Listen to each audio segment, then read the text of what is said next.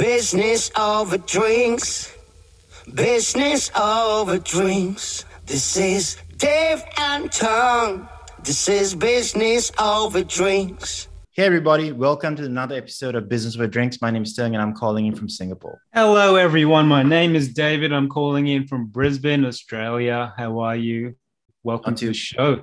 Not too bad, man. I'm doing well. It's really hot right now in Singapore. So I'm drinking something really refreshing that I'll share in a little bit. Dave, tell us what's going on in Brisbane regarding COVID, man. I've heard some really bad stuff. Yeah, there are like 20,000 cases today, not much.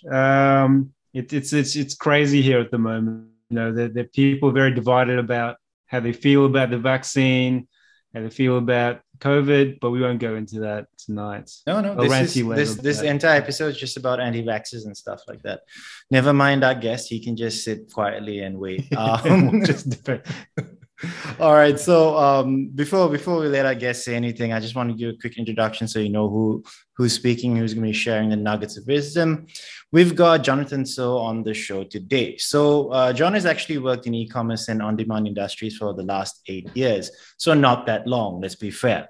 He's gained experience from companies like, if you're in Asia, you definitely know these companies, Shopee, Gojek, you probably know Standard Chartered, and now he's in his new endeavor, Deskimo. He's a seasoned product manager and entrepreneur. He's also really passionate about the future of work, which is a fancy way of saying HR and how things are changing around there. Fintech, specifically in Asia, and the creator economy, which is kind of cool. Outside of the office, John actually spends most of the time with his newborn, which is a surprise to me because I didn't think John could have a child.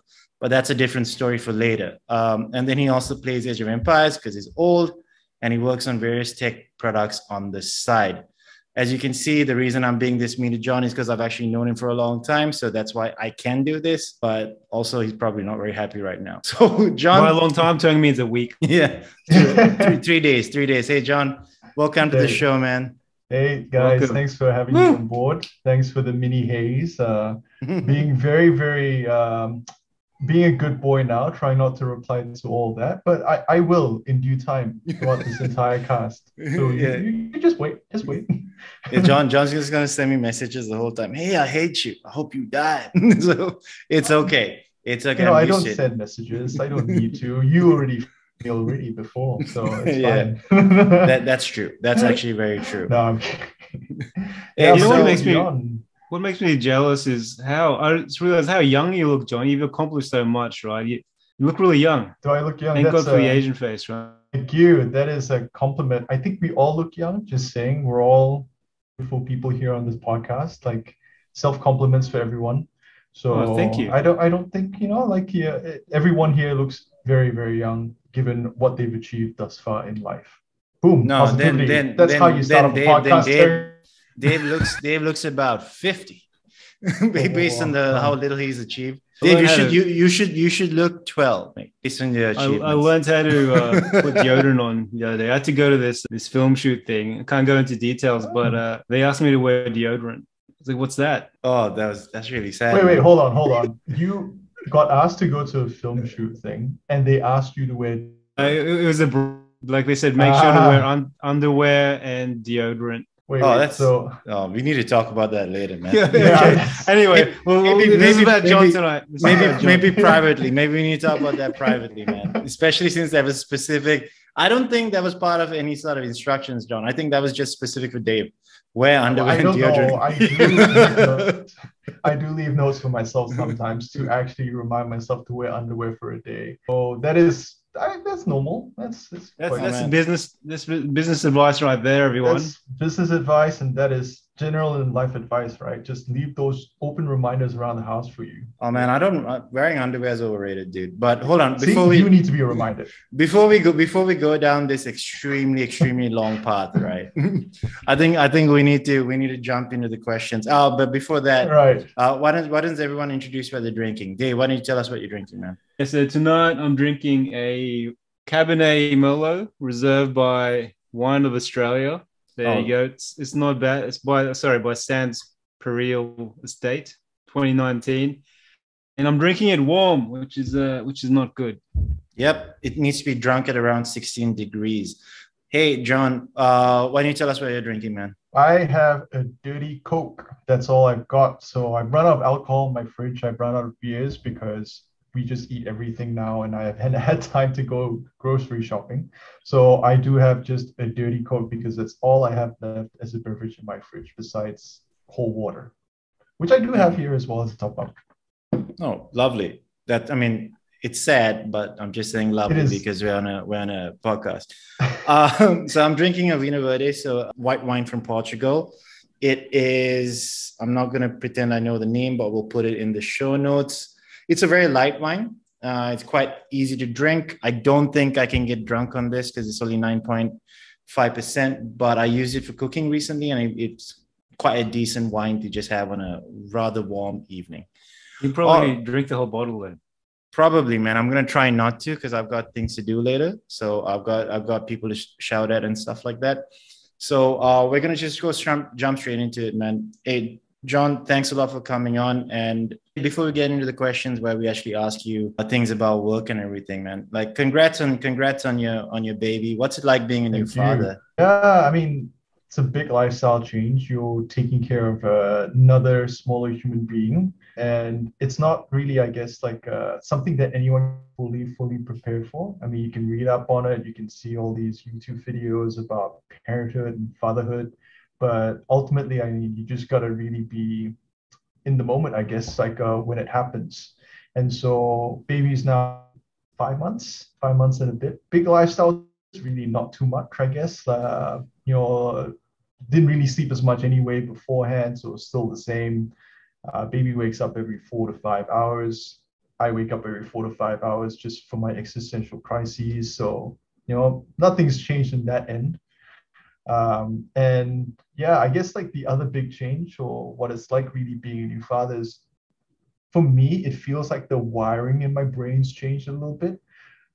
You wouldn't need to worry, right? Before being a parent, like even if you were, say, married or you had your boyfriend, girlfriend, your partner, you want to go somewhere, you want to fly somewhere, even with COVID, it's like you can bear, through that pain, right? 14-day quarantine, whatever, all that jazz with each different country's like regulations.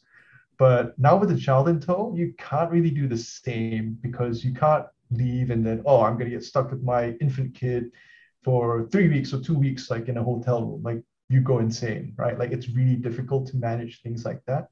So I think your wiring then, and rather the way that you perceive, the way that you take risks and everything like that changes.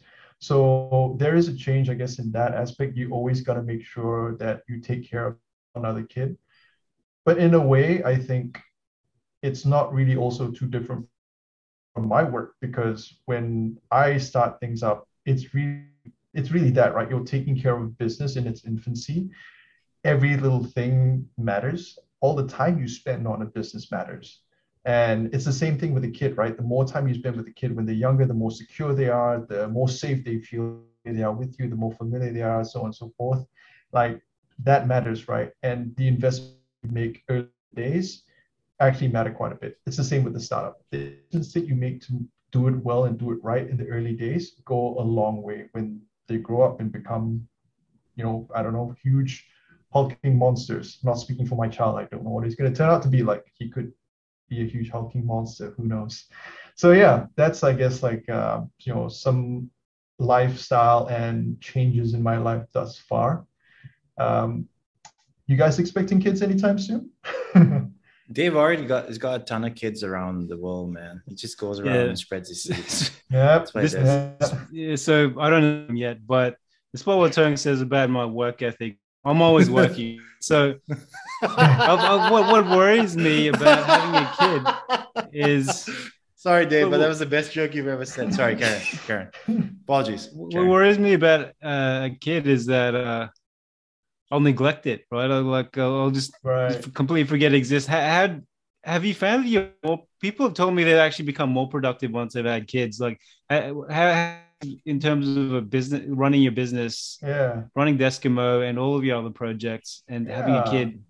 What's that like? Uh, I would say it's basically you've only got 24 hours in a day, right? And you can only fill up like your different the many different cups of your life, right, in a day. So you can either spend more time going to the gym if you want to focus on your physical fitness, mental wellness, or learning if you want to do a lot of learning on the side. Then you've got your job, you've got family, social, all sorts, right? So, you got to have like the cups you kind of want to focus on, and you want to fill up your cups, right? Like accordingly. And me, it's always a question of I only have 24 hours. I can only have so much that I can fill up, right? It's a trade-off then. Like, where do you want to spend most of your time? And I guess right now, one of the things that I've traded off is more on the physical fitness side of things. Like I haven't been able to go to gym, run, and all that so as much because I prefer to take that time that I used to go to the gym, all that, spend it with the kid instead. And for me, I think that investment will pay off in the longer term. I can probably, suffer through not going to for a short while, right? At least until the kid grows up, until he's maybe a year or two old and he's a little bit more stable. Right now, as an infant, it's just trade off, right, with your time during the day. So yeah, I guess like that, like like what the changes are really like. Hope that answers your question. I think yeah.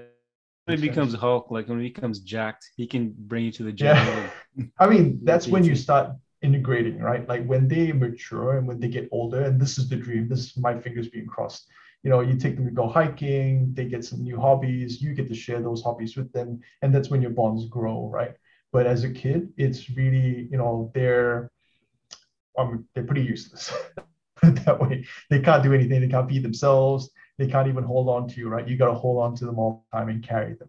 So until they're a bit more self-sufficient, that's when I think things start getting easier. And I would imagine like it's just spending time and integrating sort of that life with your kid with your other aspects of your life, right? Be it fitness, be it work, be it like, social and with family.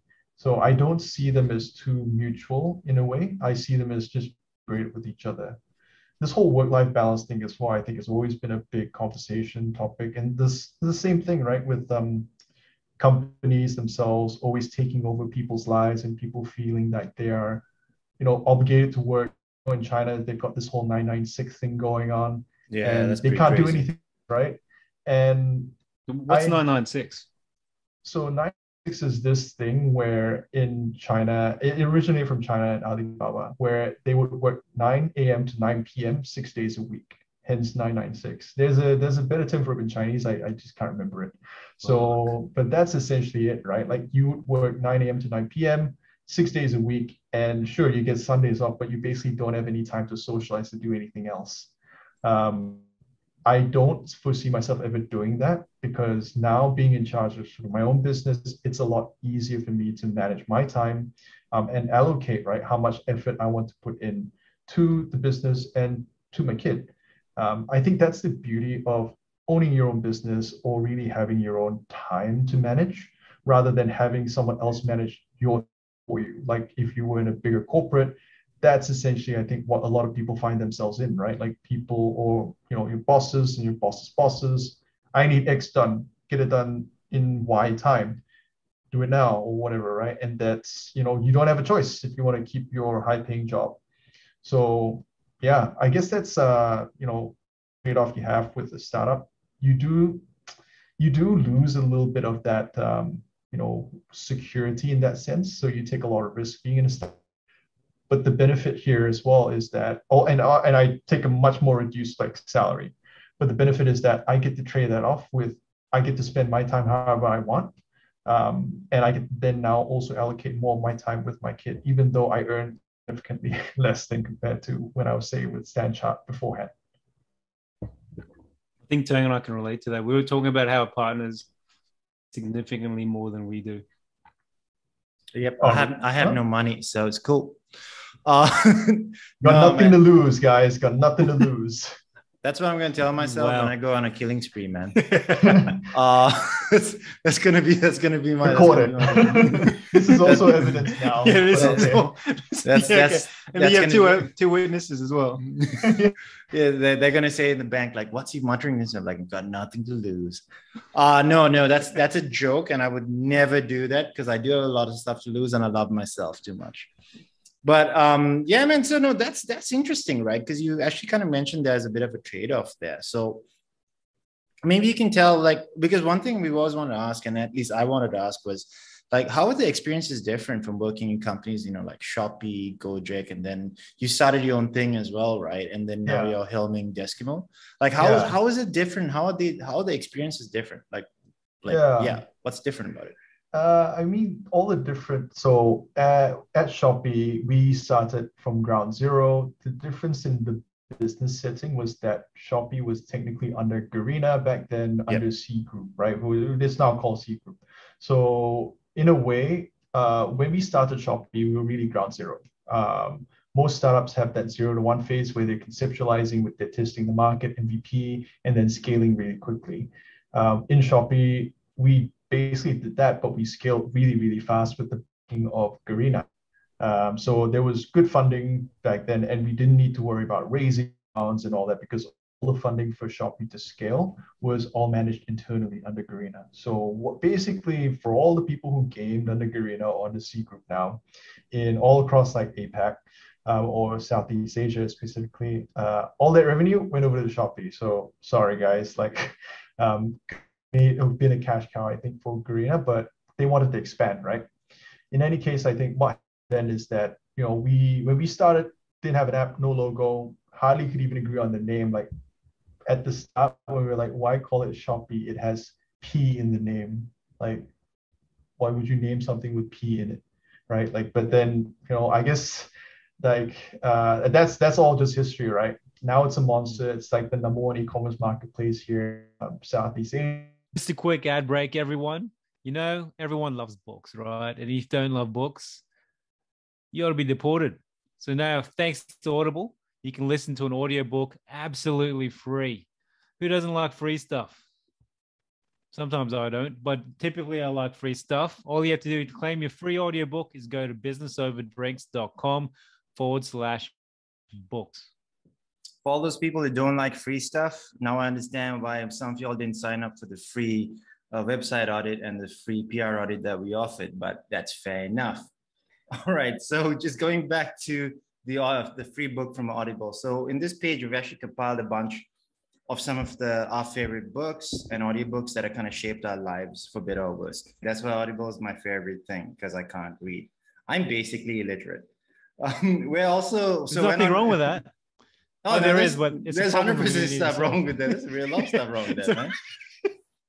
We'll be including some of the books that guests have recommended as well, because we have some really great guests who actually read stuff that added value to their lives versus the stuff that we read, which just lets us pass time and helps us forget about the sadness that is our lives.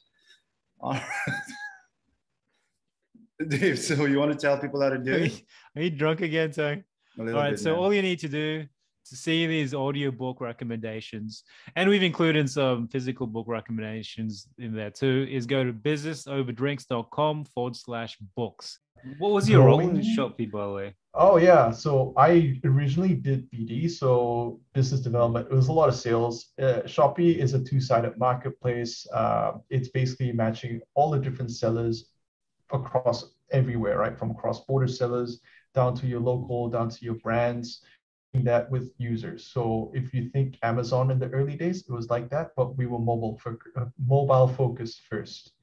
And yeah, I mean, the main competitor back then was Lazada, and Lazada was browser-based. So they were primarily on computers, on laptops. They didn't go mobile first, whereas we went mobile first. And so, yeah, now the biggest marketplace. I did sales, I did marketing, ops, data, product. I touched basically almost every aspect of the business, trying to scale it in Singapore, Malaysia, and then in a regional capacity, eventually coming back to Singapore because I wanted to tackle more complicated problems. I could go into the whole strategy and whatnot of it, but that's a whole other story. But yeah, essentially touched almost every aspect when I was in Shopee. But going 0 to 1 with a very well-funded startup was, I think, one of the most intense experiences I could ever have, because you don't have to then worry about funding, right? You're just worrying about executing fast and just outperforming competitors. Whenever they come up with a feature, we would either need to come up first or come up with the same feature at the same time. and keep scaling, right? Like through either vouchers, subsidies, whatever it is. Every month, every week, your growth in terms of users, in terms of GMV revenue, just have to keep going up. There is no sideways, there is no going down. You have no choice but to go up. And we were pressured as such as well, right? Like the intensity from upper management was always to perform. Like, we're giving you all this money. Why are you not providing us like the return? You don't even need to worry about funding. Like, just take the money, grow it, care, get me those users, get me that GMV. And so, yeah, we did that, right? And that was intense, but that was good in Shopee. A lot of learning, especially in Southeast Asia, how fragmented Southeast Asia is, how different it is to tackle each market. So yeah, did that for nearly 4 years before moving on to Gojek for a couple of years as well. I wanted to get out of the rigmarole of Shopee and the intensity in a way and take a step back, work in e-commerce and on-demand again, which is what Gojek was about, for GoFood specifically, and a different type of startup. Shopee was very intense. They still are intense. They also subscribe, and they won't say this publicly, but they would subscribe pretty much close to that 996 lifestyle. People are on all the time. They freaking have campaigns going live in midnight. So I definitely know staff who are still working right up to midnight when the campaign goes live, and waiting up to midnight, launching, and then at least for the next maybe hour after that, just observing, making sure that nothing breaks. Now they have what, 1 1 2 2 3 3, all these crazy. Oh yeah, every single month. Started with Every Singles month. Day, by the way, which Yeah. was a pain in the butt. It Yeah. bugs me, and I don't even work in e-commerce. So 11/11 was the Alibaba concoction, and then ended up being like 12/12. So Laura jumped on that days, and now it's just, let's do 1 1 2 2. Let's do it once a month and even more. So eventually those things will phase out, but ultimately people, they need to grow, and that was one of the levers of growth, right? It's just, how can I keep my campaigns as intense as possible so I keep as many eyeballs into the marketplace as possible. But anyway, I wanted to escape a little bit of that, work a little bit more strategically and with product in Gojek and GoFood as they expand overseas in Vietnam and Thailand. And that's what I did, right? For the first year when I was in Gojek, before being repositioned to be back in Indo. Slightly different take on that, I guess, with Gojek. It was very on demand, and it was different in a sense where it's not e-commerce, but it's not like a traditional commerce marketplace, but it was an on-demand marketplace. So people wanted food, for example, and they needed it in the next 20 minutes. A lot of more logistical problems, a very, very different business model in a sense. But it gave me a really good opportunity to sort of take a step back and understand and reprioritize, right? Like, business doesn't have to be like in Shopee. Like, I don't have to work, like an insane amount all the time just to produce results for people up above, right? Like, who basically most of the rewards with the stock price. So then after that, and after taking a step back, went to StanChart for a while. I would classify that as a little bit of a mistake on my side, because originally I wanted to work at StanChart because I thought, okay, one, paid me better. Two, it would offer me a better life in terms of like the amount of time I could spend in terms of work-life balance. But I realized it very quickly it wasn't for me, because one, there was a lot of red tape to get through to get anything done. And I didn't want to also, I guess, deal with the politics involved in any of these, in a large company like that. Like, there were a lot of things that went on that, I can't say, but it was just, not really the best for me to be in, especially with a startup mentality. It's one thing when a company says, I want to start up, or I want to imbue everyone with a startup like mentality, but it's another thing for them to be able to execute, or at least get past any of their regulatory or internal like compliance measures, all that red tape, to actually be like a startup and execute like one. So, I realized very quickly that, okay, not for me. And so pulled the plug after about 6 months in. And most people were telling me, stay for a year, stay for 2 years, move on. And I was like, why? Like, wasting my time, right? Wasting my life doing it. And it's more painful for the company as well, because they know I'm not enjoying it. So pulled the plug, after about 6 months to start my own thing. And now I'm doing Deskimo, starting from 0 to 1 again, which is great. And I feel much more myself. I feel happier. I govern my time a lot better. And I feel very productive starting something up again from scratch. So yeah, that's me in a nutshell in terms of career and what I've done. Sorry, I went on with that. That's all, man. I think that was really insightful. I think it's really interesting to look at people's journeys because I think there's the lessons that you learn, the mistakes that you made as well. And that's the really cool part. Because I kind of don't like it when there are interviews and people just talk about the successes, because successes are great, but they're really few and far in between, right? Majority of what you see, what you face are failures. And then that's what makes a success a lot more sweeter. Right. So Dave, success is when something actually happens the way you want it to happen and you get a benefit. It's what we should aspire to. But it's like when people laughed at your joke that day years ago. Here we go. Here we go. Dave takes a little bit of time, but he's just going to come and say really hurtful things. He says all the hurtful things before we press record most of the time. And then when he's on the podcast, he's like, oh, why are you being so mean? I hit tone with a yellow page, so he doesn't bruise. Yeah. Yeah, he puts his soap bars in a sock or a pillowcase and just like beats me with it. That's usually business style. Spare time, but I guess business style.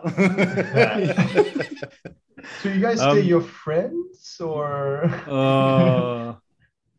Anyway, that's a really strong word. Yeah, it's really strong, like acquaintance, people that we know, like we know each other. But speaking of work-life balance, I think everyone, that's a big thing, and then here comes the great resignation, the people have experienced some pretty traumatic stuff during COVID and we're still expecting people to work really hard right now that we have the great resignation. What's your take on the great resignation? I mean, that's happening. I don't frame it as really like the great resignation. I think people are resigning for sure, but people are also finding other jobs, right? Ultimately, it's going to be just a big reallocation of what are you doing physically that you don't want to do anymore, right? Like that you were just stuck with. There's, YouTube videos, there's talks on a lot of this, but a lot of the times people get stuck in the machinations of a business and they're just clicking buttons at the end of the day. And it's like, why do I need to be in an office clicking buttons? Or why can you not automate that, right? I think given COVID, I think COVID is a great accelerator. It's accelerating everyone towards automation. Everything from creating and making robots in the kitchen all the way down to like, automating scripts to, automate your clicks or automate like your CRM or whatever it is that you need to do to get your business running functionally without needing someone to manually do it. So, it's given us that opportunity for businesses to realize, and it's given people the time to actually think about what do you really want to do in your life, right? Do you want to sit here in front of a laptop clicking buttons all the time? And so then what happens is once they realize and have this time at home to really reflect, they start figuring out, I don't want to do this. Like I can figure this out myself, or I can do something else better. And I think for a lot of people, they then end up resigning or they end up going to a different job. They either go sideways or they go upwards, depending on their capability. Because right now with the whole great resignation thing, I think it might be a primarily US thing. I don't think we talk about it as much in Asia because developing countries, and there's a whole, we can go hours into this about like labor and it's allocated around Asia, Southeast Asia, even Singapore. But I think the gist is that it will happen in Asia. It probably will be to a lesser extent, I'd say, as we move more towards automation and as people find that, hey, I don't want to end up doing something where I'm stuck, doing something really monotonous. Like, why am I not working for myself? Or why am I not creating value in a better way than in my current position and getting paid better for it? This is sort of where I want to work a little bit more on and endeavor and discover, right? Because I see this great reshuffling, this great reallocation. impacting things like real estate, impacting things like software, impacting things like, yeah, people work. Because, you know, and startups are the ones adopting a lot of this with flexibility, with their work arrangements. Some of the big tech companies as well, of course, you see SAP, LinkedIn, and whatnot doing the same thing. But ultimately, like the older businesses say, like, and this is the trope in Singapore, SME bosses.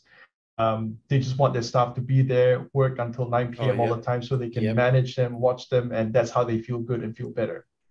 But I think if you dig deeper into why that's the case, is it because it's that they do want to see their staff work and that's how they feel productive?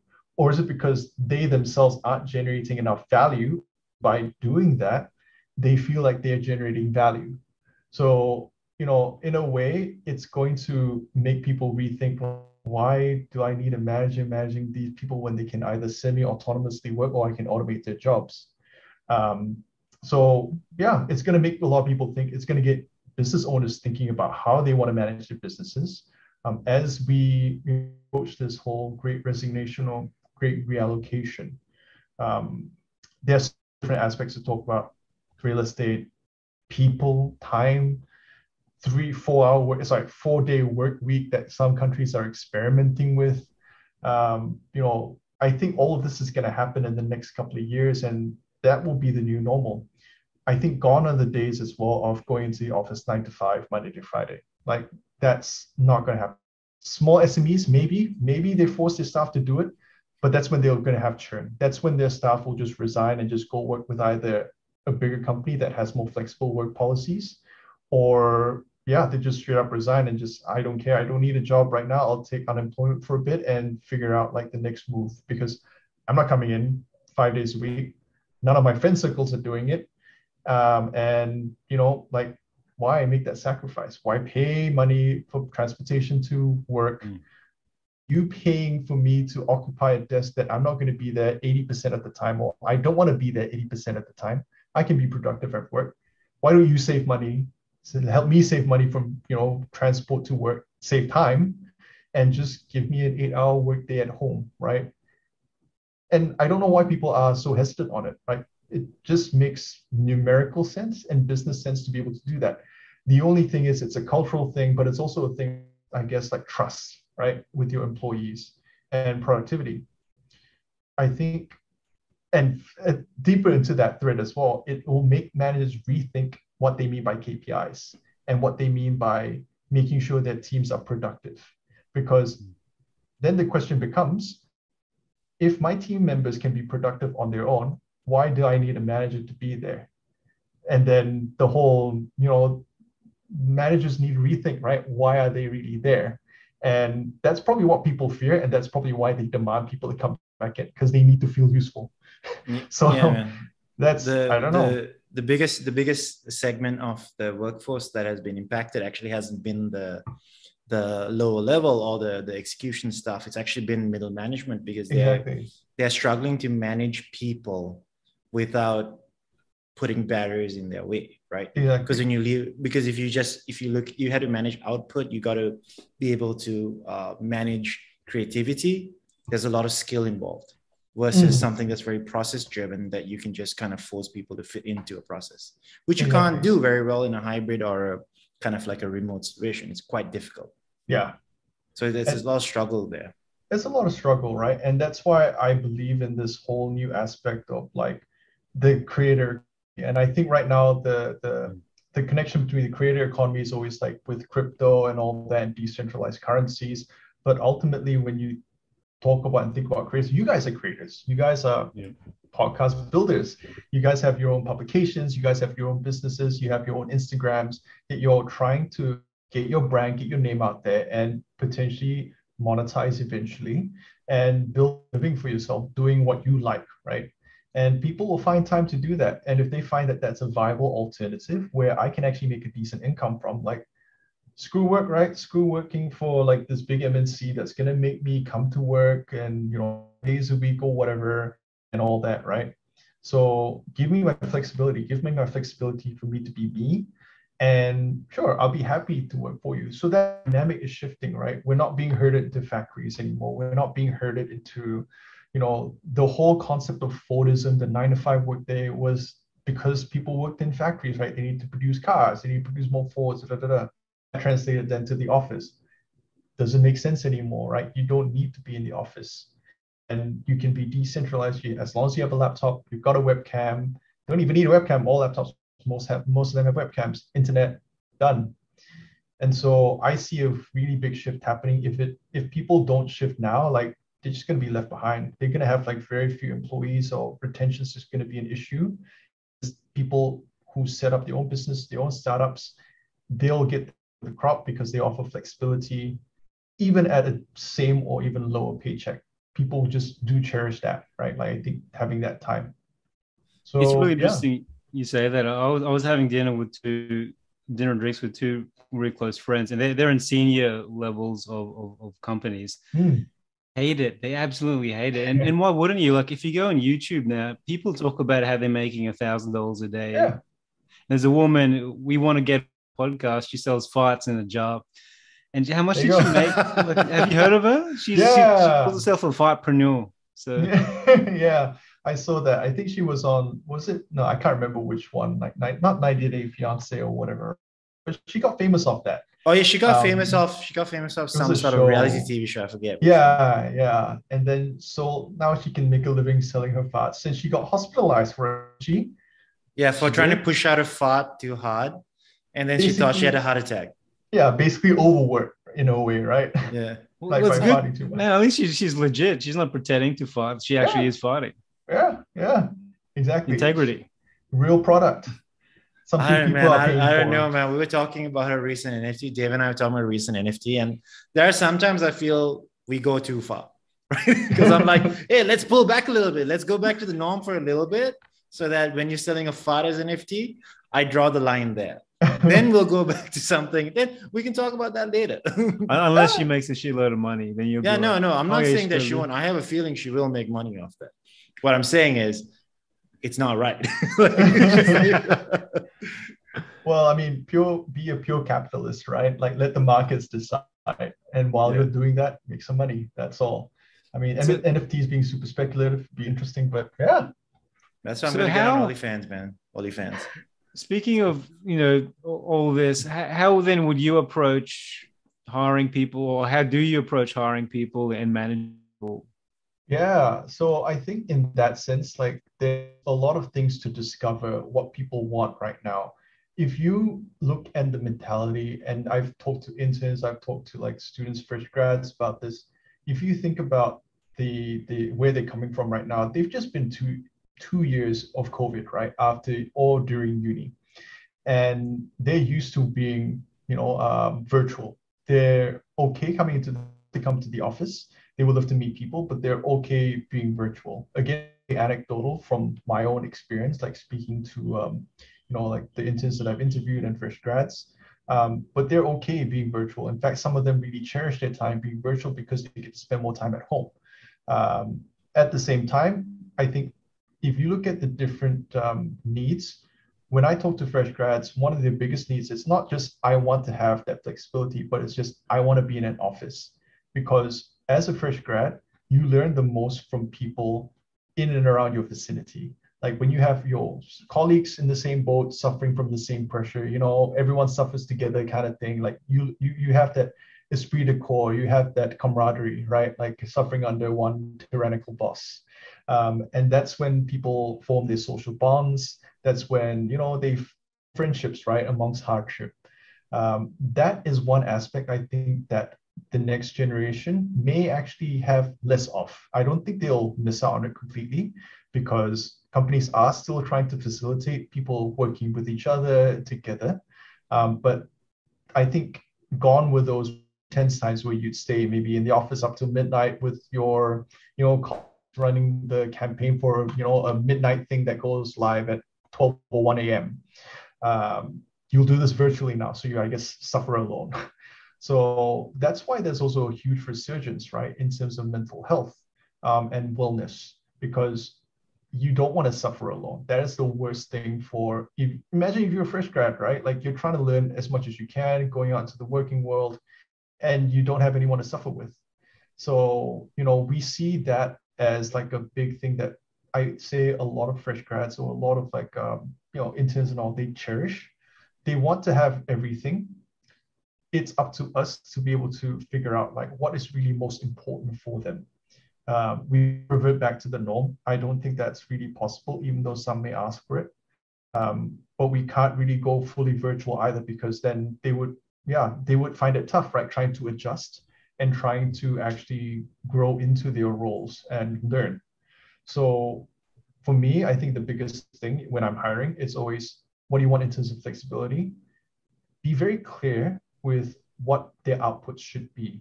I think hiring for hiring's sake can happen, right? It happens with a lot of big MNCs, but as a startup, you got to be very clear about what they're going to be producing and what they're going to be doing. And as long as they can do that, great. And then after that, the question will be, how do I help you achieve all of that X, Y, and Z? Be it revenue, be it new clients, be it user interviews. And then they'll come up and they'll say, okay, I need like a webcam, I'll need some physical stuff. Or I want flexibility, I want to be able to travel, like I need to be able to have a budget for that. Or I need some, I just need some health, I just need some health benefits. Something like if you could get me some coaching or whatever it is, right? As well, that's always nice. Gym perks, all this usual stuff, right? To keep people happy. And so listening to your employees, and especially the young generation that comes up now, I think very, very important. Because it's not the same. You can't apply the same formula for fresh grads, say 2 years ago. So wait, I've got a question for you, John. And I think this is something that we might have to cut this out, Dave. So you might want to check the time at which I'm asking this question. So you mentioned, right, that fresh grads, like especially working remote or hybrid, they require equipment. So like a really nice webcam that we have, or like a mic and a few other things, right? What if you were to use that equipment that your company spent? Let's be very fair. You could spend actually about a couple of thousand easily. Yeah. Webcam, gym membership, something like that. Sure. A couple of thousand easily per employee, right?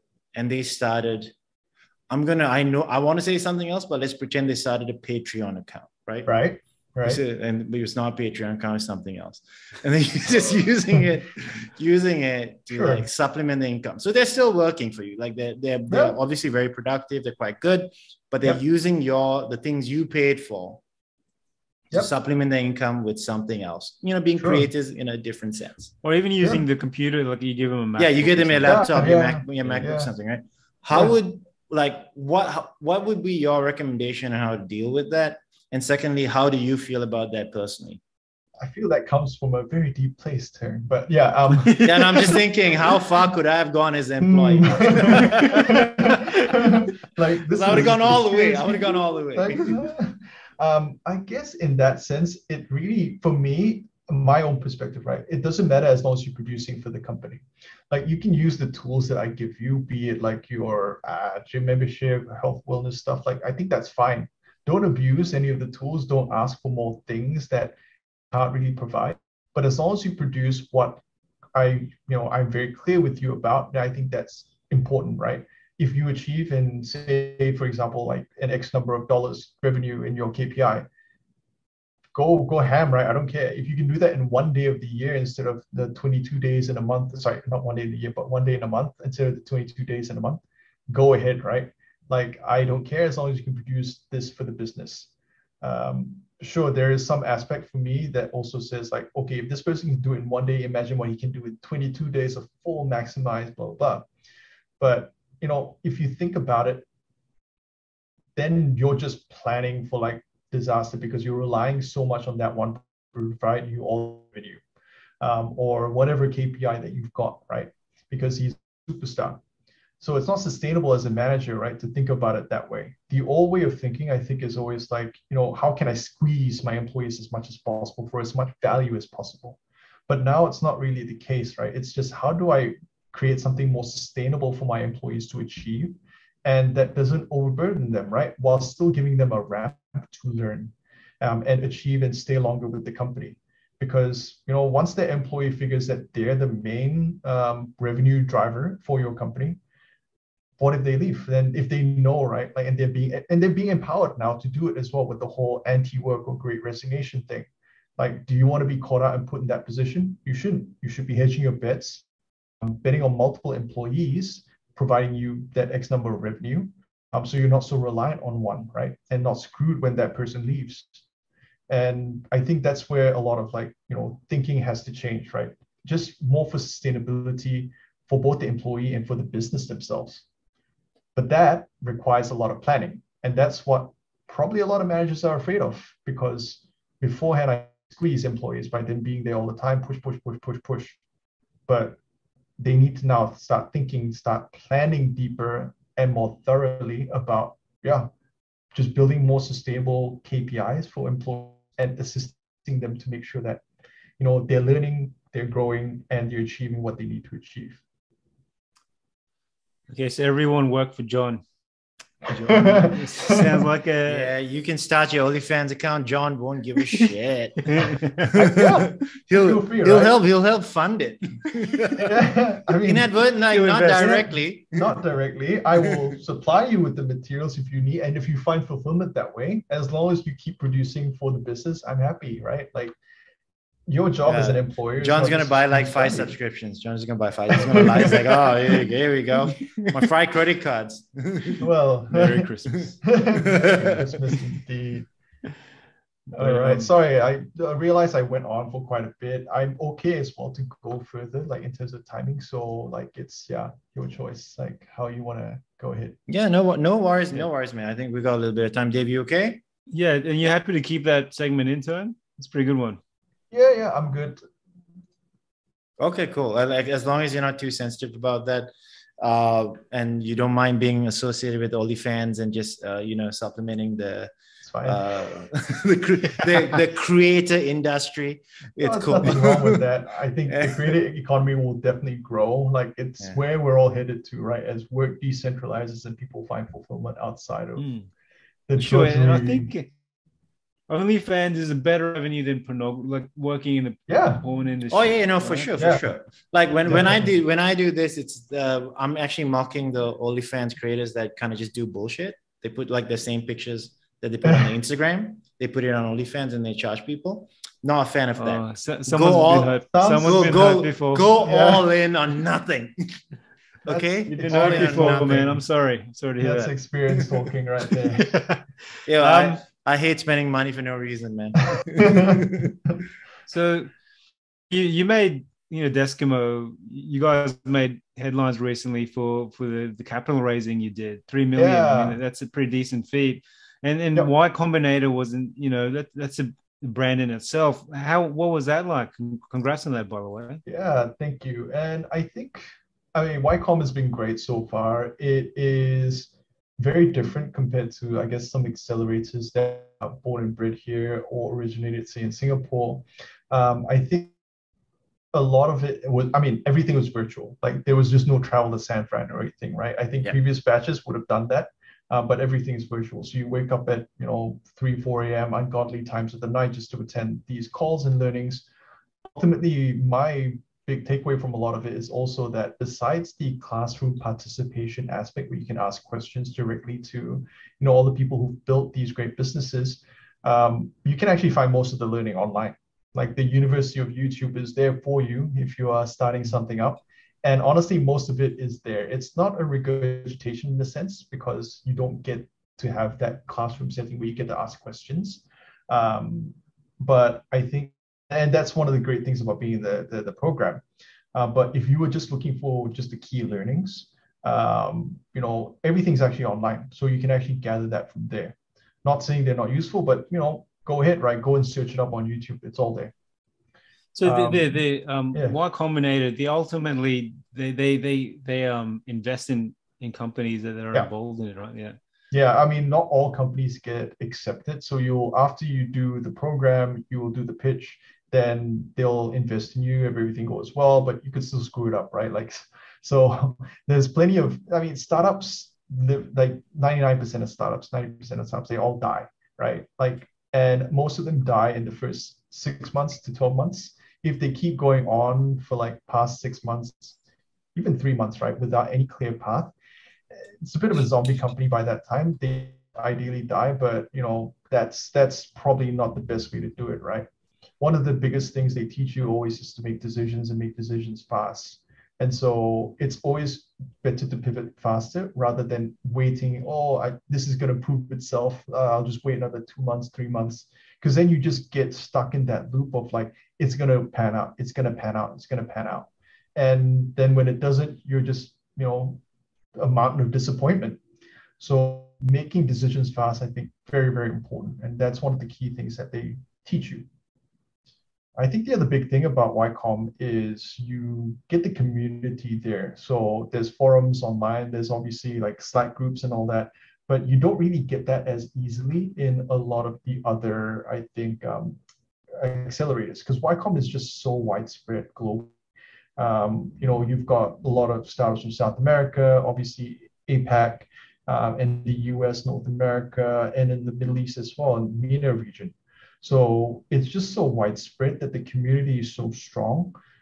All you need to do is just ask for feedback on X, Y, and Z, and you get really, really good feedback from everyone. And it's not just from startups, it's actually from a lot from alumni as well. So that's actually really key, because all the alumni that have been through their startup journey, they know what to look out for. They know where you could potentially, hurt, fail, or have mistakes, and they help advise, right?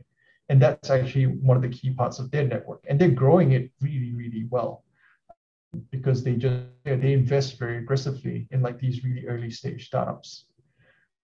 So yeah, although you miss everything being in person, virtual sessions still have value, but the community actually is the biggest value out of all that. Oh, that's really good. That's really interesting, man. I think that's something that's not really touched on quite a lot, because everyone just looks at the prestige of it versus looking at what the prestige brings is really the network then and the community along with it. But I mean, I just want to I want to touch on the funding for a bit, right? So you guys raised 3 million US. Yeah, that's right. I think. Right. So can we just really challenge some myths? Because I mean, you raise the money, you're involved in that, you know what's going on, right? Yeah. So like, maybe you can tell us, like, so I've got a few questions. So like, do the co-founders, do directors actually get any of that money? And like, in terms of realistically, right? So maybe don't talk about Deskimo. I don't want you guys to give away any sort of secrets of the business, but in your experience, right? How quickly can you like run through 3 million US dollars? Because you guys are an early stage startup. You're not a very, very big startup, so early stage. How quickly can you run through? Because I actually worked in a company that ran through 3.5 million US dollars in less than 12 months, doing really stupid things, amazingly stupid things, and they were in one market, dude, one market. I think so. Just to, I guess, go into that, like, it can last however long you need or however short you need. When you raise your money, and when you raise 3 million, you need to be very clear what you're going to be doing with that money to investors, because they will ask you. That's literally what is the main question whenever you pitch to them. It's, what are you going to do with 3 million if we give you this much? And then you got to say, this percentage is going to go towards marketing, this percentage is going to go towards this, is going to go towards blah, blah, blah, right? And so that's where you have to be absolutely clear that that is your plan. And how close you stick to that plan can vary, because things happen, right? Like the circumstances change, anything like could change in a matter of like, months. So I think the key thing after that is, once you raise a 3 million, you have a plan. You have to always consistently update your investors on a monthly basis in terms of your numbers, because you will have your traction, and then you'll have sort of your chart. This is what we're going to achieve over the next 12 to 18 months. 3 million could last you 2 years, 3 years even, or it could last you 6 months. It all really depends on your strategy and what you're pitching to your investors. Do they want you to use 3 million in the 6 months to achieve as much market share as possible, because the macro scale of things, like there are other competitors coming in, or it's a very hot market, blah, blah. Do you have first mover advantage? Is that how you're going to deploy your capital? Or do you want that 3 last like 2 years, our burn rate is going to be really low. We're going to be very lean because I can foresee that this will take time because people aren't ready yet, but it's okay, right? We're still getting good traction. It's just not going to be hockey stick, growth. Mm-hmm. So it all depends on what you're pitching to your investors. They will definitely ask, and you have to be absolutely clear of what your plan is. And on a monthly basis, updating them on the plan. If it changes, you have to keep absolutely transparently clear with them and not bullshit your investors. This is basically what happened with Theranos, right? I don't know if you keep in touch with all that, the whole tech news. Ultimately, always this concept of like, fake it till you make it, right? Mm-hmm. And how much are you going to really fake it until you can make it? To your investors, you can never fake it. To everyone, right? You can fake it, right? You can try, right? Because ultimately you have to create your own markets out of nothing. But to your real investors, you can't really fake it. If you are delayed for a certain feature and it's delaying revenue or whatever it is, you have to be absolutely clear, and you have to absolutely clear as well with strategy or with like how you're tackling it as a problem. Man, Theranos, Elizabeth Holmes faked it for about 8 years. Yeah, well, she was really good. She was like, she should write a book on that. I think she will. Yeah. After she gets out of jail. There's a movie being made out of it. Oh, so, for sure. Yeah, it's starring Amanda Seyfried, I think it is. So yeah, like I don't know. Okay. It's already there in the works. So make money, right? However you can. But that's essentially how you could still fake it till you make it, right? If you're not clear with your investors, or if they just purely believe in what you say, but not the numbers. You can fake numbers as well. That's essentially what she did. She faked like people signing up to, using. Man, dude, I work for a company that fake numbers all the time. Yeah. They try to put my name on it all the time. I was like, no, thank you. Yeah. So I guess back to that question, like 3 million is a lot. It can really be as long or as short as you need. It's all about your strategy. How much of that's in cash? I mean, it's all cash, really. How much do directors get? Doesn't matter because it's depending on salaries and all that. Because what you ultimately do as a director or as like one of the main shareholders, you want to value your shares. That's where the majority of your wealth creation will occur, right? Not your salary that you have on a monthly basis. That's there to keep you surviving so you can eat. But then your thinking is like, I'm going to start building my company. I need to focus on that. This cash is going to fuel that. It's not supposed to just go into my pockets for whatever reason, right? So yeah, I think it all depends on the strategy, how much you want to pay yourself. And after that, it's all about increasing your shareholder value by growing the business. So your next raise. So then when you're raising, right? Actually, sorry, this is a slightly more technical question. So when you're raising, right? I'm assuming that you guys are giving away, you guys are diluting relatively, right? So for example, depending on percentage, you're diluting relatively, right? Yeah. Man, that must suck if you're a minor shareholder, you're an early stage employee. So you've got, say, initially out of 100%, you got 5% because you're still early stage, company's not worth a bunch. Suddenly the valuation goes up. And they're like, hey, we're going to dilute you down to 2.5, right? Because we want to raise funding, right? Yeah, that's okay. I mean, but you constantly get diluted further down because especially when if they do a change in the share structure as well, you will get diluted even further, or your percentage drops significantly. Oh yeah. Dilution is normal, right? Because you're always like creating new shares and thus diluting the existing or previous shares. But the value of the shares goes up in price as well because you're valued at a much higher valuation, right? So even though maybe at the start it would have been $1, your next round could have been $8 a share. That's an 8x growth for every share. Yeah. So, but that's to me, right? So the thing is, I get that part. I think where my concern lies is your exit is only upon either acquisition or IPO. If you're an early stage guy, because if you're a late stage guy, then there's buyback, share buybacks. There's a bunch of different things you can do, right? Yeah. I mean, that's true, right? And I think that's not always like. I mean, a big myth is like everyone who raises a decent amount, they're always like IPO. Not always true. Sure, you can get acquired. And I think that ends up being quite valuable. It also depends on the stage of when you want to get acquired or when you IPO as well, right? I think most tech companies IPO now, they do it really without achieving profitability. because they do want to return that to employee. The funding cycle is generally between 8 to 10 years. Yeah. Like you gotta make a business during that period of time. And there are 3 phases to it. It's a tenuous process. But that's the normal way of doing it, right? If you were someone working for an early stage company, I think it's quite normal to get diluted. Your value per share goes up. The question would always ask your founders, right, or the founding team is like, what's going to be your vision of the company? Liquidating or having that liquidity event. Are you going to IPO? Are we going to SPAC? Are we going to get acquired?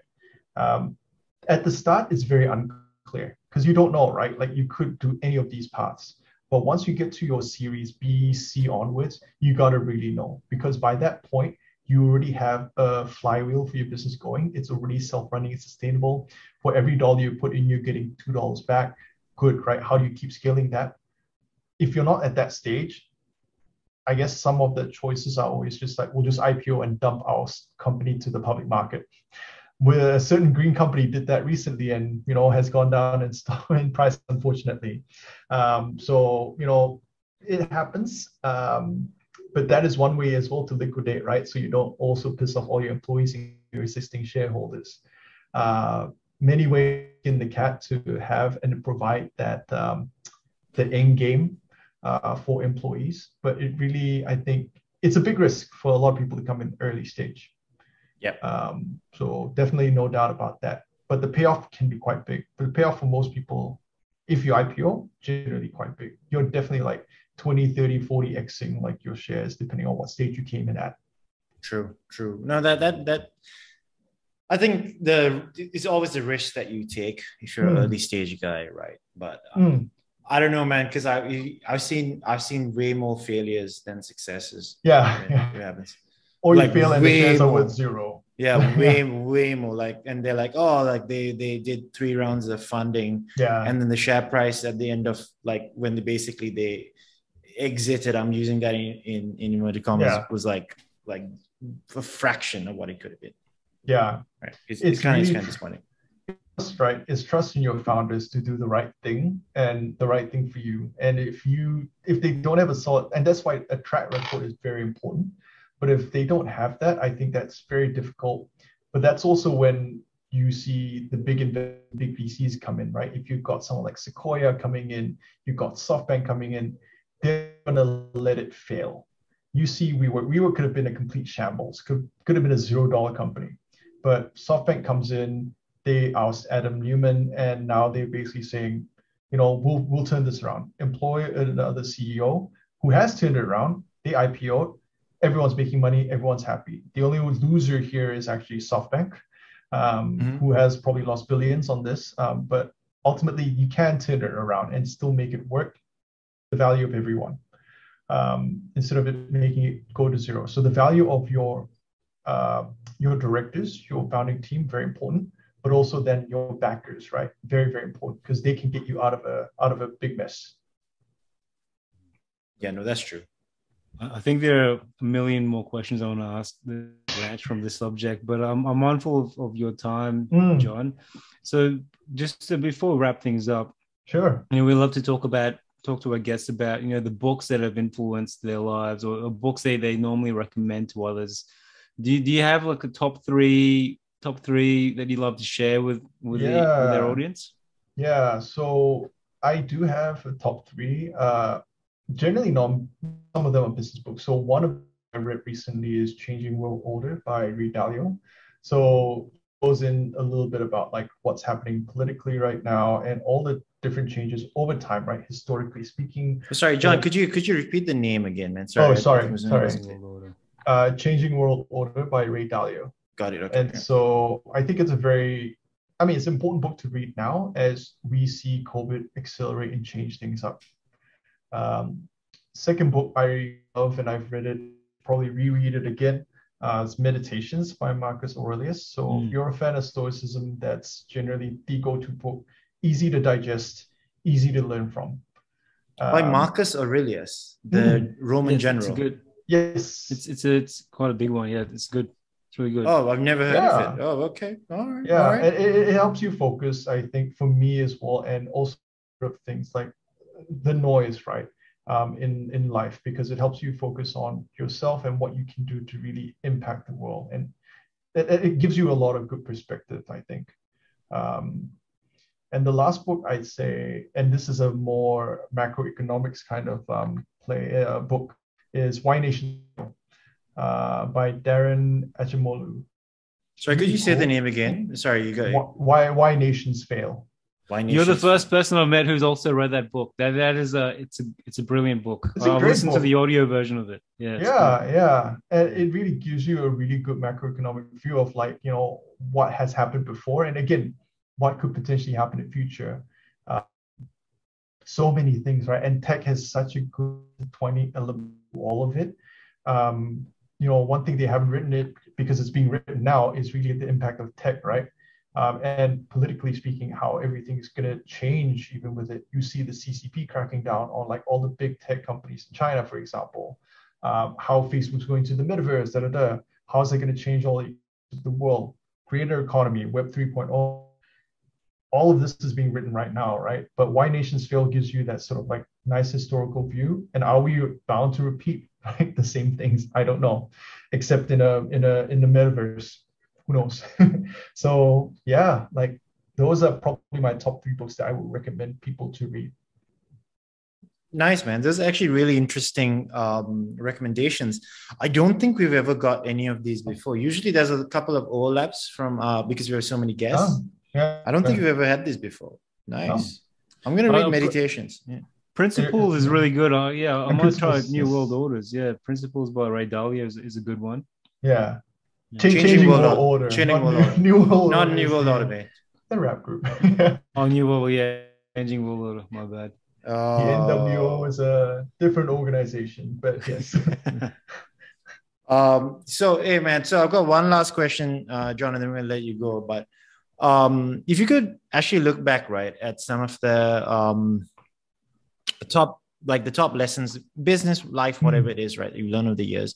What are 1 or 2 of them that's really stuck by you for the last for the last few your life, basically? Yeah, I have to also run really quickly, but I'll be very quick with this. 2 main important things, I think, is just execute. So whatever it is that you're doing, it doesn't matter, right? You can overplan. Overplanning kills ideas. You can overplan, just execute, just do it, right? Like, get a web page up, get something up, list your items up. I don't care, just execute. If you don't execute, doesn't matter. And the last one is work with grit. So put up with the grit, put up with, like, any difficulties that you encounter, but also know when to quit. So it's a balancing act, right? Like, you gotta get through, or you gotta be gritty enough to really push through a lot of, like, shitty things, because nothing's gonna work and pan out according to plan. If it does, then something's wrong. But you also gotta know, whenever you start something up, 3, 6 months, whatever it is your timeline is, set a timeline and know when to quit it if it isn't working out. So those, I think, are the 2 major, like, lessons. So business lessons, I think. Keep executing, don't overplan, get through the grit, know when to quit. That's all. Oh, that rhymed. I didn't realize. You planned that, man. You planned it. You started. You humble brag. Oh, it rhymed. Oh no, I didn't know this. What? I did. I wrote it all out. Everything was absolutely. Hey, John, so I know you got to run. Dave, why don't you take us out, man? Because I think John's got to run. Before that, though, Deskimo. So if you didn't hear it, John is a part of Deskimo. Check it out. We have it on our show notes, but check out their office spaces. They're fantastic. Deskimo.me. And so for our listeners today, John and Deskimo are offering an $8 off the first day using the code drinks8, and that's the number 8, but we'll put more details in the show notes at businessoverdrinks.com. So you guys you mainly have co-working spaces in Southeast Asia, right? Yep, that's right. Singapore, Hong Kong, and Indonesia right now, expanding to other countries soon. Okay, so keep in touch with that. So we'll more information on show notes, but once again, it was such a fantastic talk, John. You obviously know what you're doing, what you're talking about. It was really good. Cool. Intellectual discussion. For everyone else, thank you so much for listening and watching. Don't forget to follow us on all social media platforms: Instagram, YouTube, LinkedIn, Facebook, website, TikTok now. Search Business Over Drinks. Like, subscribe. It really goes a long way. It brings in guests like John. So thank you, everyone. Perfect. Thank you. Thanks for having me on. Thanks, John. Hey everyone, we really hope you enjoyed the episode. But before you go, don't do it. Please don't leave me. Because we have a really important announcement. The world is ending. The zombies are going to take over. The vaccine that you've all heard about is actually a killer zombie vaccine. And if you've seen iRobot, if you've seen World War Z, whatever it's called, it's going to happen. But in all seriousness, QAnon. Oh, sorry. Carry. QAnon. Yeah. In all seriousness, I'm stuttering. But anyway, in all seriousness, though, Liquor Loot. So Liquor Loot is an amazing company. So we're really happy to have them on board. They house alcohol subscription services, Whiskey Loot and Gin Loot. And they deliver 3 premium and hand-selected whiskey and gin tasters from around the world each month. So guys, this isn't just your standard, hey, subscription business model where you just get 3 tasters and that's it. They're actually a platform for you to discover new gins and whiskeys, which is what I just did with my classic dry. It's really cool. The twist of lemon in there. And I've been drinking pretty much since 1 p.m. Yeah, it's 100% true, and drink responsibly. But anyway, right. So, like zombie virus. We wouldn't be a podcast with our listeners, and we wouldn't have sponsors with our listeners. So our listeners get a special offer on whiskey from Whiskey Loot. So just head over to our website, businessoverdrinks.com, and head over to our sponsorship page or even our show notes page where we'll actually put a link to Liquor Loot.